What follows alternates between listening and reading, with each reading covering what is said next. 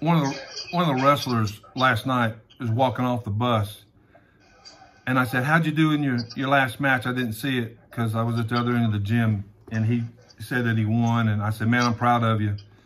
And he looked at, we had a little conversation. It was just so good. Nobody there but me and him, and it was just really good, just talking. And he looked at me and said, "That's," with a little bit of a smile on his face, which was to me confidence. He said that's confidence in training. It comes from his wins come from confidence in training.